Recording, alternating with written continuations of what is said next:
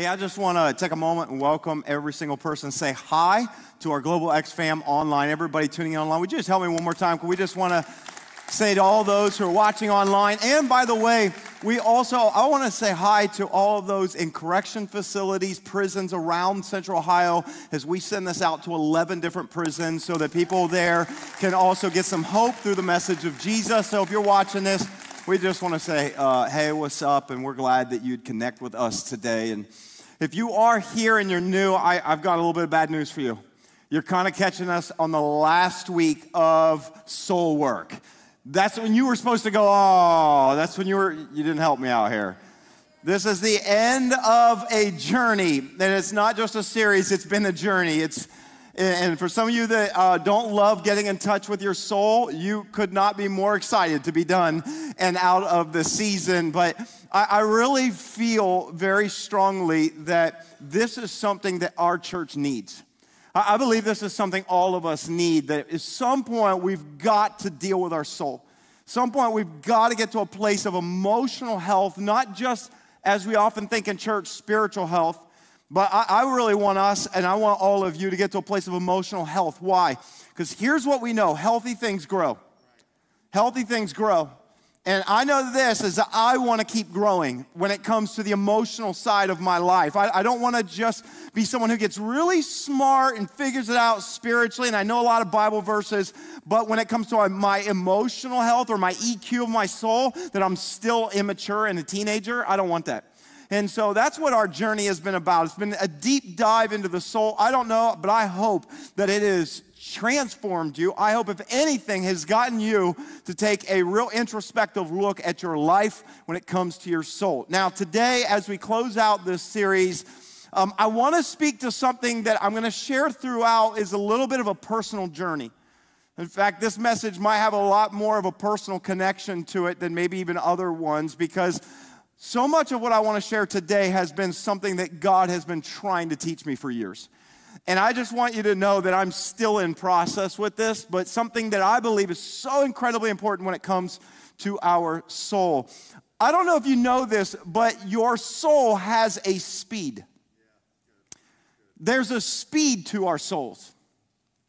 And I'm not really sure if the pace of our American life really is the appropriate pace for the human soul. I want you to understand, I think we probably already know this, but life feels hectic. I don't know if you feel that way, but can I just tell you, I feel that way about life?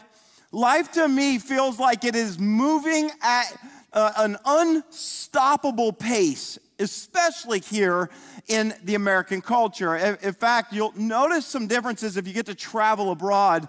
And if you learn about other cultures, one of the things you'll discover is that Western culture is quite a bit different when it comes to pace than, say, Eastern culture, or I'll say even other cultures.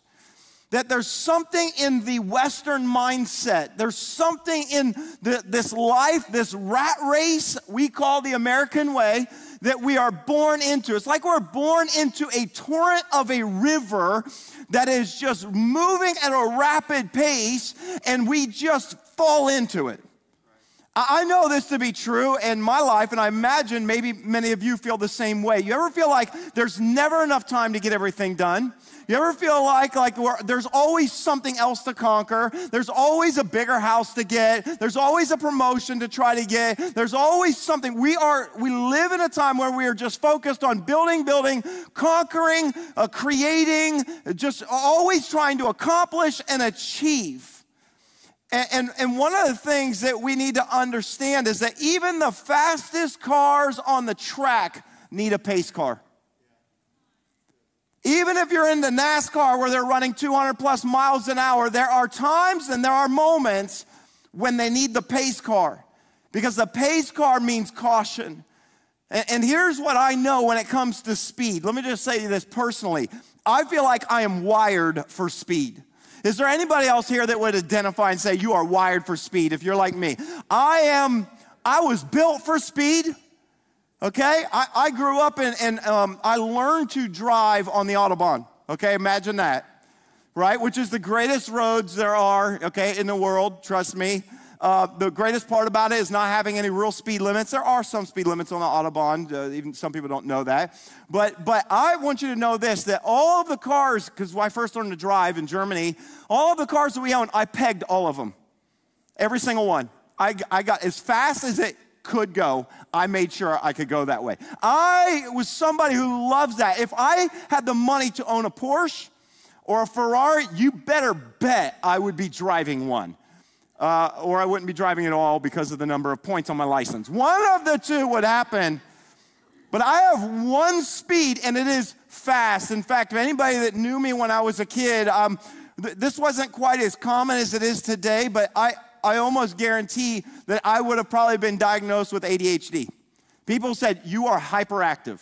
You are crazy. You bounce off walls. You need to know something about me. I don't drink coffee to be like this. This is natural. I get up, I go, I run, I go fast, like I'm designed to create. I'm an Enneagram 3. We love to accomplish and achieve and to build and to amass and to lead and I am just made to go. So made to go. I have a fast walker. Do we have any fast walkers here today? Raise your hand. I love you all. I'm a fast walker. I have a big stride. You know what I mean? Like when I walk, this is normal for me. Cameras can't even keep up. This is normal for me. This is a normal pace. This is my normal walking pace. Whenever I'm with my wife and we're walking around, she's always 1 to 2 paces behind me. I like it that way. It's just kind of her way of honoring me. No, I'm just kidding. She's not here, I can say that in this experience. I'll cut that from the other one. I kind of feel bad at times because I feel like it is almost impossible to walk. And she tells me she's other women when she walks says that she's a fast walker. And she was like, you're impossible to keep up with. And so sometimes I'll be forced to walk with her. And this is what it feels like because I was built for speed. Now, let me just tell you something. The moment God called me into ministry, I felt like it was God giving me a green light. I like green lights. Okay? The moment he called me into ministry, it was like something inside took off. And it was like God releasing me, go build. Go do something. And I'll never forget the moment I was actually in God's Word and I was reading this passage and something in like my intestines caught on fire. I don't know any other way to describe it, but there's a moment where maybe you could be reading the Bible and you know it was original to like Jesus' disciples. So I want to read this to you, my calling into ministry. But I felt like in that moment God was speaking it to me. And it was John 15, verse 16. In John 15, 16, a verse that God used to ignite my passion for serving him, Jesus looked at his disciples and he said, you did not choose me, but I chose you. That's the way I felt in that moment. God, you're picking me. And I appointed you so that you might do what? Can you all say these words out loud with me? That you might go and bear fruit. That was what I felt like God had said to me. I want you to go and bear fruit. And it felt like in that moment that God gave me a charge. It felt like in that moment that God was like, green light, go, Tim. Go and bear fruit. I'd spent most of my life trying to do ministry, but I just had not seen the fruit. And I felt like God said, go and bear fruit. And guess what? That's what really initiated the birth of our church. All right? This church, X Church, that's what initiated it. Was in that moment was I was like, all right, we're going to start a church. And the primary purpose is I'm going to do things so that we have an opportunity to see fruit and fruit that will last, like life change in people's lives. And guess what? Can I just tell you the journey of our church, we have seen that. And I am so grateful. We have seen thousands upon thousands of people say yes to Jesus over the years. We've baptized, okay, I've lost track, almost 2,000 people. Like, I'm just telling you, like, that God has borne fruit in this ministry. And when I went in full time, it was like, go.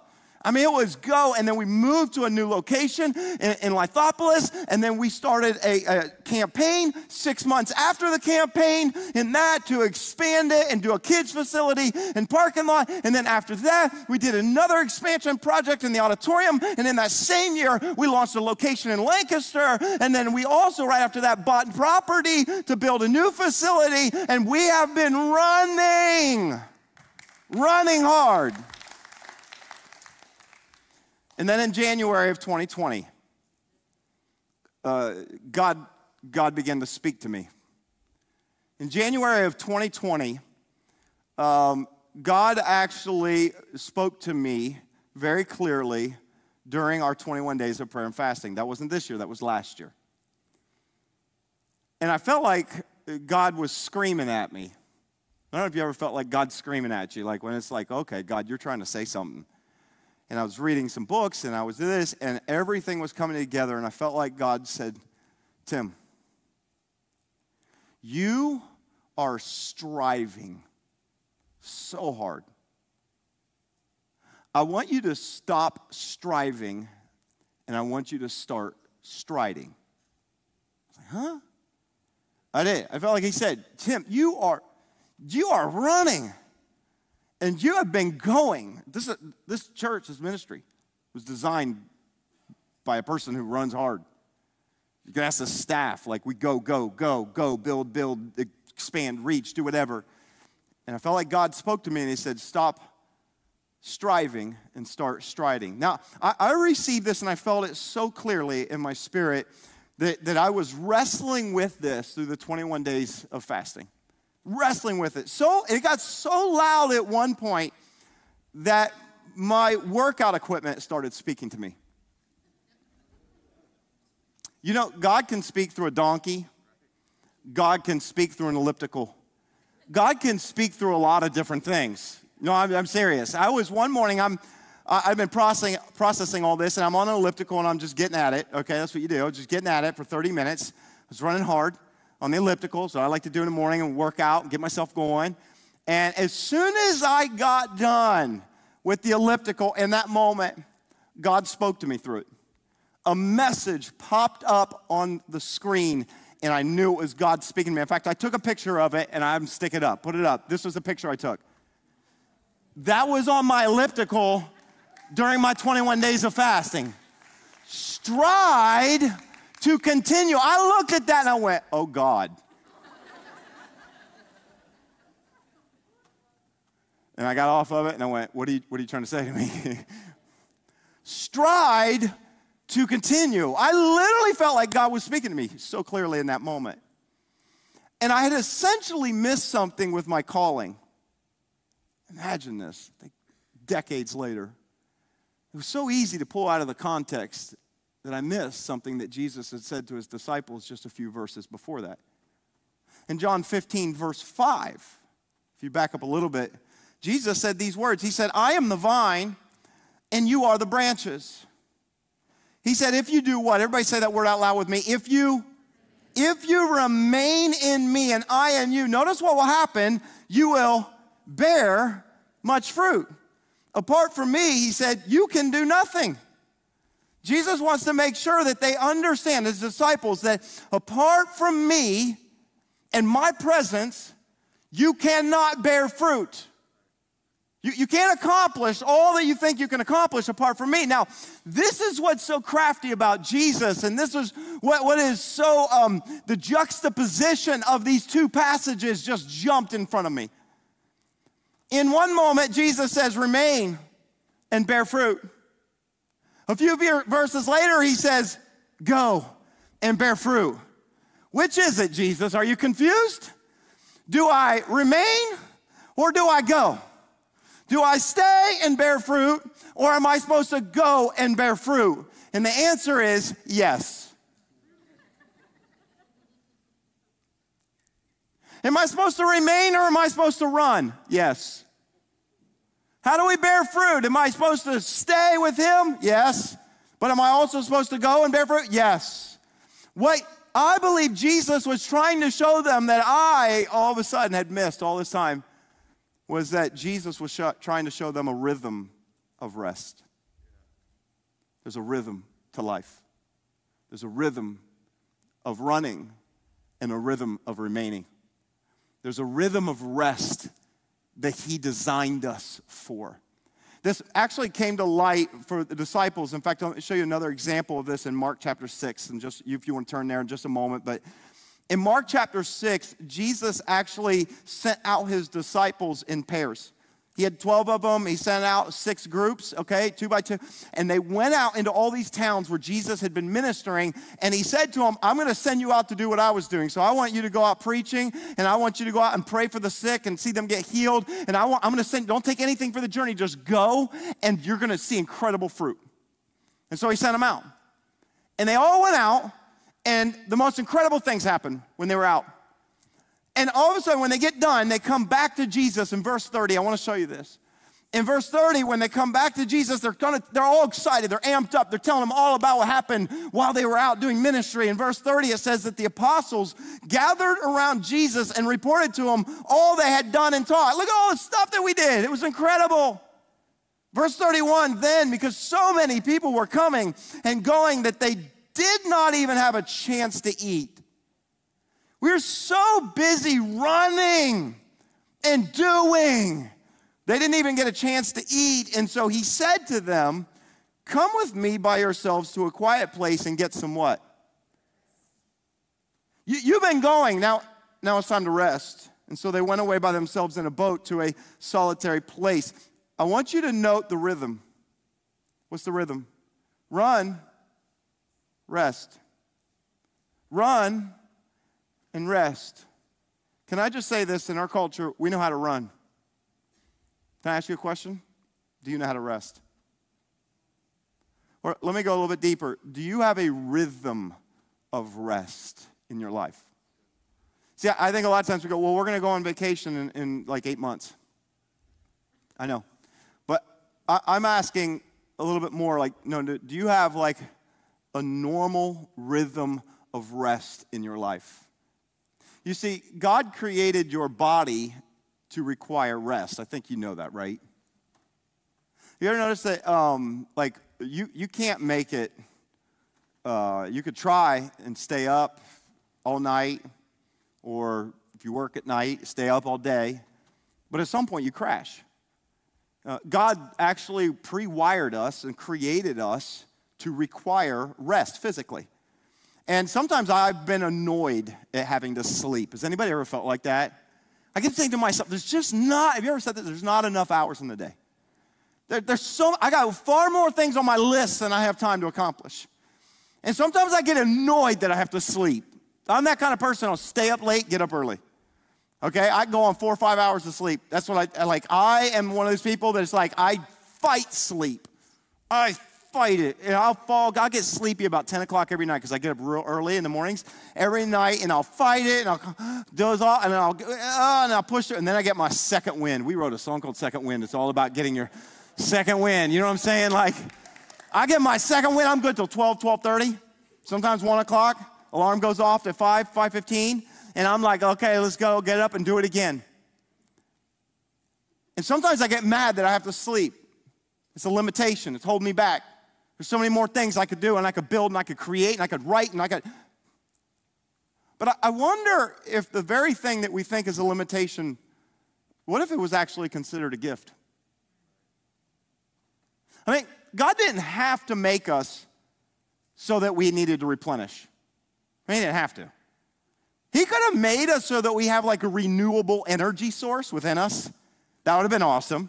You know what I mean? Like an electric car that uses its brakes to recharge. You know, like he could have created us so that we never had to sleep. Wouldn't that be amazing? If you never had, could you imagine instead of working, say, an 8-hour shift, you could work a 16-hour shift every day? Wouldn't that be incredible? And you'd still have time to go home. And imagine if you didn't have to, sleep 6 hours, 7 hours a day. You could spend all night cleaning your house. It'd be so clean, and organizing your garage and working on your basement. I mean, doesn't that sound great?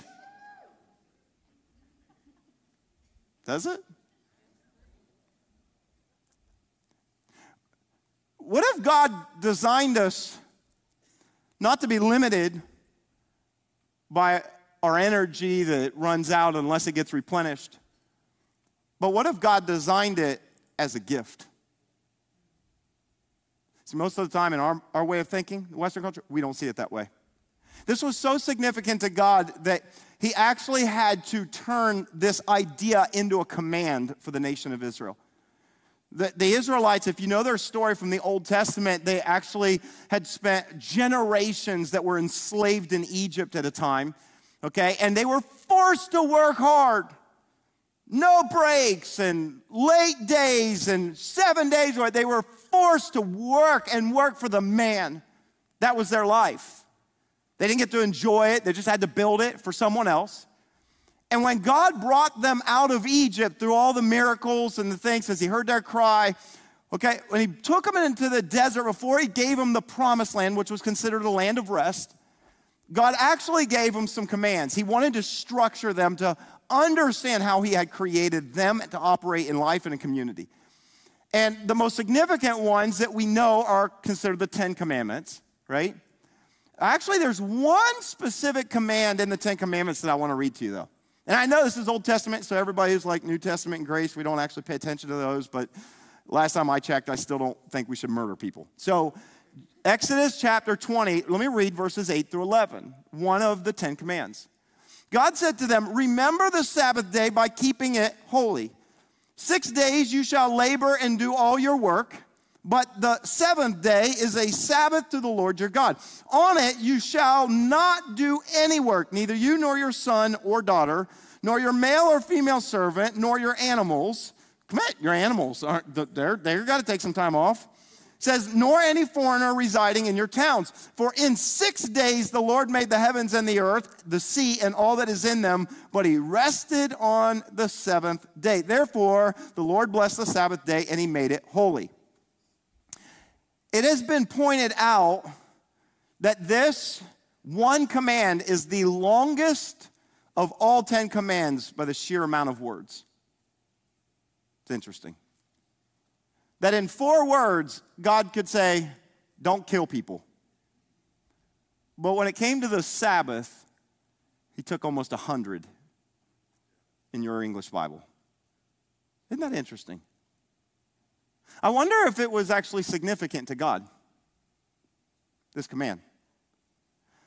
And if you wonder what God was pointing to as a reference when he talked about the Sabbath, he pointed to himself. What did he say? He said, for when God made everything, he created rhythm to life in creation. He created day and night. He worked for 6, and God took off the 7th. What was he doing? He was showing them there's a rhythm. Now, I was reading a book on the Sabbath, and someone pointed out something that was kind of interesting. I want to just see if you would pick up on this, because I didn't. Adam and Eve, according to the Genesis account, were created on what day? Do you know? If you know it, say it out loud. On the 6th day. Some of you weren't sure. Was it 3rd, 4th? I don't remember. Okay. It was on the 6th day. On what day did God say he rested? What was the first full day that Adam and Eve enjoyed? It was the day of rest. You know what's interesting? Most of us, when we think about this idea of rest, or when God told them to do a Sabbath and all this, you know what we think about? You work really hard all week and then you enjoy the weekend. It's like a reward for your work. But it wasn't that way for Adam and Eve. It was actually, I created you. Now here's the first thing you do. Enjoy. Rest. Enjoy all that I've given you. Hold on, before you go to work, Adam, before you do any of that, here's what I want you to do. Just be. Just rest. Just enjoy. Why is that so profound? Because listen, in our culture, and I've struggled with this, we often confuse rest with laziness. This is what we do, right? It is a badge of honor to say, I work harder than everybody else. I put in more hours than anybody else in the office. I'm the first one in, the last one out. I'm the person that, man, I'm going to work circles around you. And even when I'm not working, I'm thinking about work. And I'm preparing because I want to show the boss that I can do 70, 80 hours a week. And I can accomplish and I can build. And my sales will be better than everybody else. And they'll want to promote me. And this is our mindset. And this is what we do. Right? Can I just tell you something I'm learning? If you're a leader, if you're a supervisor, a manager, and you're looking to hire, and you see anybody in your office or around that's putting in for it, and you see them and they work harder than anybody else, and they put in more time, and they're at the office at 6 in the morning, and they don't leave till 7 o'clock at the evening, be very careful of that person. No, they accomplish a lot. I want that. I know, that's what you think right now. Wait till they burn out. Because we weren't created to run at that pace. Now, I know immediately something in all of us, we start hearing this, we're like, well, man, I don't have time for this, oddly enough. You know what's interesting is you follow this picture of the Sabbath from Genesis before the law, okay? So if you're one of those, I don't do Old Testament law stuff, it was before the law. If you follow this all the way up to the time Jesus showed up, what you discover is that religion actually turned the Sabbath into something that it really wasn't meant for or intended. That's what religion does, by the way, if you're kind of new to church. Religion, if you've ever been around, sometimes you go, I don't like church. A lot of times what you're really expressing is you don't like religion. Because a lot of times that's what we do in church. And man, we kind of lump all of our other rules and we create all this thing. And I read to you what God said to them, but then you know what? The religious did was then they took it to the nth degree. They went, oh, you're not allowed, you got to stop doing anything. They would have rules that say you can only take so many steps before you're breaking the Sabbath. You can only walk so far. So make sure you're close to home when sun goes down on Friday. You know what's interesting? I went to Israel a couple years ago, and our leader, our guide, who was a Christian, but a Jewish guy that lived in Jerusalem, and he was telling me at one point, we were on a bus ride, and he was telling me about the Sabbath. And all of them still, in Jewish culture, still, they celebrate the Sabbath. It's like Friday night, that's when their Sabbath begins, the sun goes down, and everybody's in their homes, and businesses shut down. Kind of reminds me of what it used to be like in America years and years ago on Sundays, okay? It's not like that anymore, right? But everything was shut down, and he told me there was some really interesting rules that they had with the Sabbath. There's a lot they love about it. I can understand why. I think it would be great if we could do that, But here's what he told me. He said, they make sure before the sun goes down, they set all the lights the way they need them for the entire next day. Because they say you're breaking the Sabbath if you flip a light switch. Like, wow, that's interesting. So maybe bedrooms lights off, all the rest of them lights on, so you don't touch any light switches, right? He also said this, you can watch TV all day. Some of you are like, oh, I could do that kind of Sabbath. You can watch TV all day. Here's the only rule. You can't change the channel. Better pick the channel you really want to watch. Man, if the Buckeye game was on 10 and I had it on 4, gosh, that would have awful, right? Like, and what I think happened was religion happened. And it actually became oppressive, and it became legalistic, and it became something really like they missed the boat. And so here's what Jesus did. When Jesus showed up, he came to restore what religion confused. That's what Jesus did. When he showed up, let me tell you one of the things he did. He went into, they go to worship on the Sabbath. It was their church. That's what they do. It's part of the Sabbath was to be honoring God and worshiping him. And they would go, and one time he was in church on the Sabbath, and he healed a guy's shriveled hand. And the religious leaders were so mad.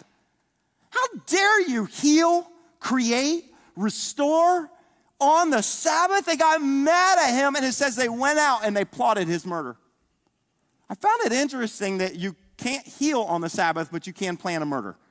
That I found fascinating to me. What happens is it gets twisted. Sometimes what we have done when it comes to what God has spoken is that we focus on the letter of the law rather than the spirit of the law. That's what the New Testament helped us. That's what Jesus helped us understand.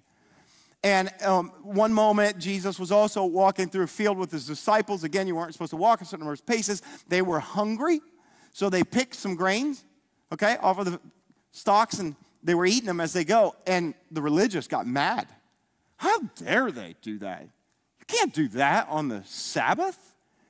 And Jesus said something really fascinating. I want to read this to you, Mark chapter 2. I know this is not just one little passage, but I'm just trying to tell a story with this. In Mark chapter 2, here's what Jesus said, verse 27. Then he said to them, the religious, the Sabbath was made for whom? The Sabbath was made for man. Can you guys put the verse up, please? Mark, that would help. You guys don't have the verse up. Thank you. Then he said to them, the Sabbath was made for whom? For man. Listen, not man for the Sabbath. So the Son of Man is the Lord even of the Sabbath. This is really important. What's he trying to help us see? Is that God created the Sabbath for us and our gift and our intent, not for some rule for his pleasure. That God created all of this idea of rest and pull away and stop working. He did it for you, and he did it for me and for our benefit. And you know what? Here's what's interesting.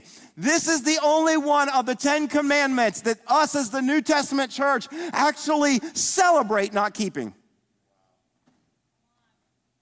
Like, it's a badge of honor, even in the Christian church, that we celebrate it. Isn't that funny? We're like, well, make sure you don't lie. I mean, that is true. And don't covet your neighbor, and your neighbor's like, that is all good and true, and we're to worship God and him, no one else, and honor your parents. These are all good. The Sabbath, oh, that's old. We don't do that. Jesus said, no, you don't understand. You've twisted it. I created this for your benefit because you need it. And so in 2020, what I think God was trying to show me was that my pace was not his rhythm. And I was doing good stuff. I'm trying to build his kingdom through the church. I'm working hard. And I'm running. And I felt like God was saying to me, yeah, but your pace is not my rhythm. God's not calling us to slow. Don't get this mixed up. God's not calling me to slow down. God's not saying, okay, I need you to walk slow all the time. Here's what he's telling me. You can run, but you also need to rest. You can build and go hard. But there's got to be for your soul a day when every week, there's got to be a rhythm where you also stop building and you rest in me. And it's a gift. It's a gift. So this was everything. God was speaking to me. And I was like, I've got to reorient my entire life. That was January of 2020. Guess what happened in March of 2020? COVID. COVID happened. You know the fascinating thing about COVID, right? I know it's awful, this pandemic. And I think especially our Western culture, it was a real struggle. Quarantine, lockdown, cancel sports, cancel activities, cancel school in person, cancel everything shut down. Now, I don't believe that God caused it. I don't. But I wonder if God wanted to use it to get our attention. Everything shut down. And then guess what we did? We complained. We complained about being stuck, not being able to run and do. Why? Because we're wired for that, especially in the Western culture. And what should have been like, hey, Tim, I'm trying to get, and I don't believe God caused the pandemic all to speak one thing to me. Okay, I'm just going to say it. But I feel like God was speaking to me and say, slow down. Can I just tell you from my perspective in ministry, it did anything but slow down. In fact, I felt last year I ran harder than I had run in a long time. I am trying to, and if you had to lead an organization, probably specifically, you probably felt the same way. You're just trying to, how do I keep things going? How do we continue to be the church and minister? How do we continue to make sure we're connecting with people? How do we make sure that we're serving people in such a unique way? And it was just run, figure out church online, figure out how to do all this stuff. And it was a frenetic pace last year. And then as we're ready to come back to church, we made a decision to come back. We had to make a really, really hard decision to come back to one location instead of two. I was thinking, man, we built two, and we're running two, and teams for two. But we felt very clearly we were supposed to be one. We said we didn't know how long, but we didn't anticipate it. We didn't have the resources to do church in two locations. We had this building that was about to come. We had all this stuff, and so we had to make a hard decision to go from two down to one. Wow, never anticipated that. Never did. And then we opened this new building in the fall. And I can just tell you, leading up to it, can I just tell you, it was probably one of the busiest seasons of my life. Not only are we trying to figure out how to do ministry, but at the same time, I also have meetings with the builder every single week. Daily, I'm having conversations. Do you want this or this? Is this wrong? No, this isn't right, but we need to get this installed. And I'm sitting here trying to manage this project. At the same time, it's consuming every ounce of my life. We restructure our staff and all these because of this year. And then we got into the new building, and something changed. I don't know how else to describe this. Something changed in me. The end of the year, last year, for the first time in a long time, I could actually breathe. I really could. I wasn't trying to figure out how to get the building. We got into the building. And we had to restructure. I was upset. We had to go from 2 locations down to 1 location. But the restructuring actually freed me up. And for the first time in a long time, I had something called margin. I had not had margin in so long. And can I tell you what happened? I started to receive inspiration from God that I hadn't had in a long time. All of a sudden, I felt like I was hearing from God so clearly. I felt like he was giving me ideas of where we're going as a church. All of a sudden, inspiration began to fill back up inside of me, all because of margin. Can I just tell you, this is so counterintuitive to culture. I get it. Culture says, the more you do, the more you bear. Do more, bear more fruit. Run harder, reach further. That's what culture says. But I never realized what God had promised with this command. If I could just show you this again, because it was so easy to miss, also in Genesis chapter 2 and Exodus chapter 20. The very end of that command, I want you to hear. This is the same thing that God said in Genesis chapter 2. Here's what God said. He said this, therefore, the Lord did what to the Sabbath? Everybody say that word out loud. The Lord blessed the Sabbath and he made it what? He blessed this. Okay, this almost does not make sense. But here's what God was saying. If you will set aside, that's what the word holy means, I'll bless it. If you will put the Sabbath a day, a week aside, I'll bless it. And all of a sudden I realized something. This is the exact same thing that God said when it comes to our finances. God said the same thing about the first fruits. He said, it's holy, it belongs to me, the first fruit. He said, if you will honor me holy, set it aside to give the first 10%, not just 10%, the first 10%. If you will honor me with it, God said, I will bless the rest. And here I am as someone who for years has enjoyed the blessing of giving the first fruits, where I would sit here and I would tell you that my 90% with God's blessing, it goes way further than 100% of what I could do on my own. There are hundreds of people that would probably sit here and tell you that. And yet when it comes to my energy and my time, I just decided that I got to do it. Wow. You know, a great real-life example of this is an Old Testament prophet said these words, closed on Sunday. I'm your Chick-fil-A. You know what I'm talking about? You know what's interesting about Chick-fil-A and their owner? That from its inception, they decided that they weren't going to be open one day a week on Sunday. They were Christians and said that was our Sabbath. We're not going to work on that one day a week. That's what everybody knows. You mentioned Chick-fil-A and everybody knows closed on Sunday. They're always closed on Sunday, right? You know what's interesting? As I was looking at the revenue in 2019, per location, Chick-fil-A does more gross revenue than any of the other fast food restaurants around. Hey, they're Christian chicken. We can celebrate that. Listen to me. Not by a little, by a lot. It's been estimated that they are losing somewhere around $1 billion a year potential in revenue by being closed on Sunday. And yet they still make more money than every McDonald's location, Burger King location, Taco Bell location. How is that? What I'm saying, is it possible that God, when he says, I'll bless the Sabbath if you will honor it, that you can see the hand of God in your life? Come on.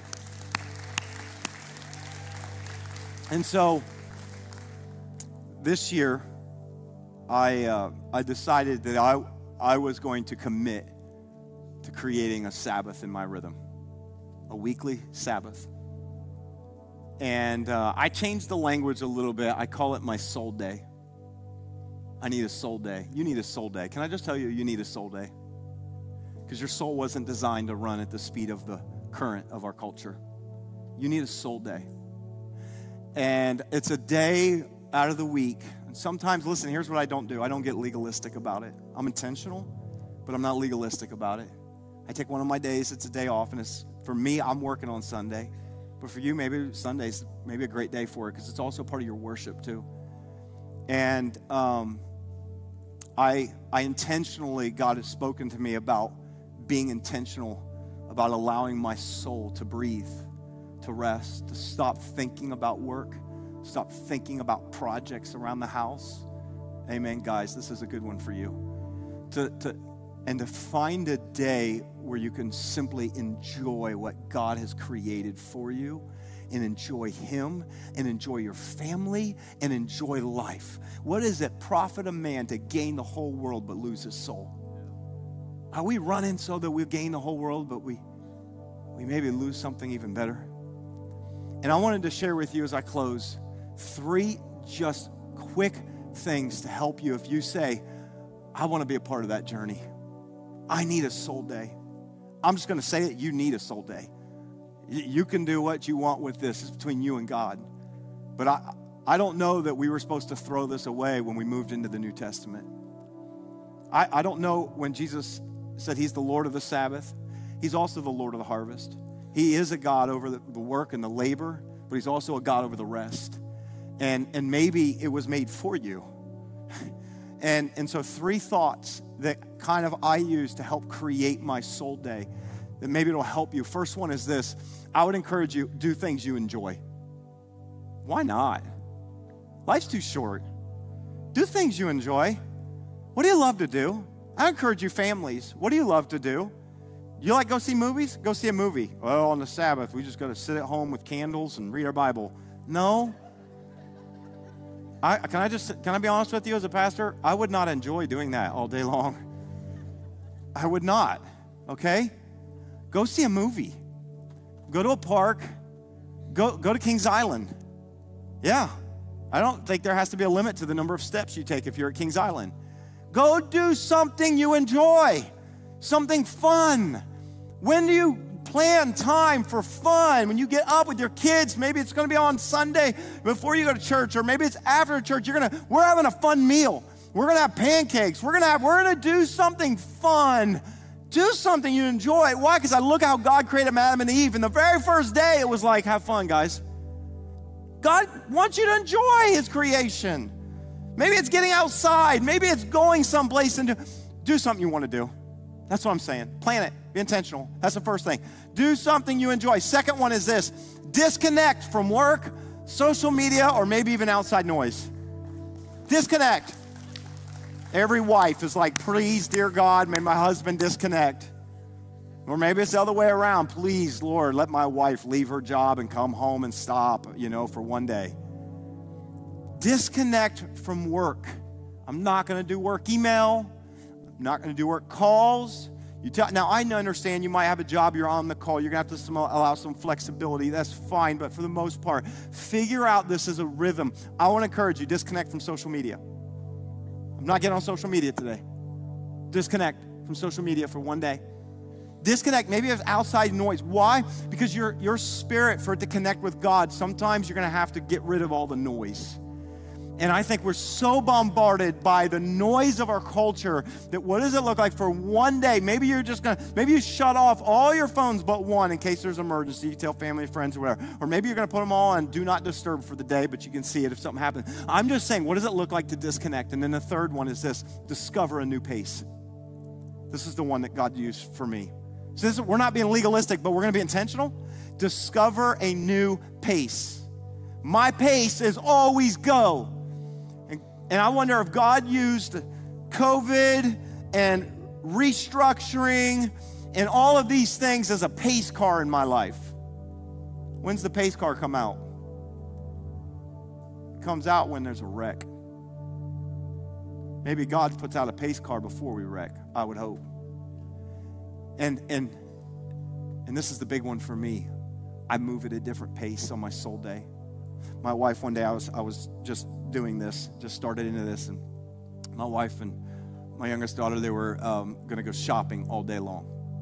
And it was the day I set for my soul day. And I was okay with that. And right before my wife left, she looked at me and she said, hey, we're going to be gone. Can you mop the floors while we're gone? I looked at her and I said, no, this is my soul day. Yeah. Guess what I did that day? But I did, something was different inside me. You see, she was fine with it. I didn't do it because I had to. I did it because I wanted to. I changed my pace. I put in my AirPods. I put some worship on. And I took my time and I worshiped while I mopped the floors. That's what I did. And can I tell you, it didn't drain me. It actually filled me up. And I realized that I can do a lot of things with a different pace. Sometimes we go to the grocery store on the Sabbath day, soul day, but I don't walk a step in front of her. I move at a real slow pace. We don't tackle it. Normally I say, you go to that end of the store, I go to this end of the store, you got the list, we'll meet in the middle. Nope, guess what we do? We meander through the aisles. Do we need that? I don't know, do we need that? And guess what? It's a different pace. And I realized something. I think God's trying to teach us also. I hope you get this as we close out this series, because your soul needs some rest. Your soul needs rest. And God spoke to me one day about my purpose. And he said, Tim, what do you think your purpose is? Well, you called me to... I didn't say what I called you to. He said, what do you think your purpose is? I want to build your kingdom. No. Your purpose isn't anything you do. It's who you are. It's what I created you to be. And I'm in a place where I'm trying to just come to grips with being okay to... I'm Tim, the Son of God, who can just be with God. And I don't have to accomplish a certain thing by the time I'm 68 years old. And I don't have to say that I did this, that I can find my peace in just who I am with God. Can I tell you it's liberating? It's liberating in every sense of the word. And my great desire to close this series is that God would just give you peace and purpose to find rest in your soul. Man, would you all stand to your feet with me? And I want to pray, and I want to pray God's blessing over you. Today is Sunday. It's a day of worship. That's part of maybe Sabbath. But I want this to be rest for you. So if you bow your heads and just allow me to pray over you. Father, I'm so grateful for the things that you've taught me. And I realize, God, that I've been running at a pace that is not your rhythm. And God, as I'm in process and growing in this, Lord, I pray that right now freedom comes through your Spirit. That, God, I pray that this word does not come heavy with conviction or condemnation. Those things, that's not of you, God. But I do pray that maybe we are challenged by your Spirit, that we would honor you And that we would put aside some time, God, to say, this day is a soul day. This is a Sabbath day where I honor you and I honor what you created, the gift that you created me to experience in this life. And so, God, I pray right now, rest over your people. Thanks so much for tuning into this message. I hope that it encouraged you and inspired your faith. If God is doing something in your life, would you take a moment and let us know? We want to connect with you and we want to be able to pray for you. All you have to do is shoot us an email to hello@thex.church, or you can always send us a DM on one of our social media platforms. And if you know somebody that would also be encouraged by this very message, why not take a moment and just share it with them right now? And as always, I want to say thank you to every single person who so generously financially supports this ministry so we can continue to get messages like these out to people all over the world. We believe God is building something special and you're a significant part of it. Until next time, have a great day.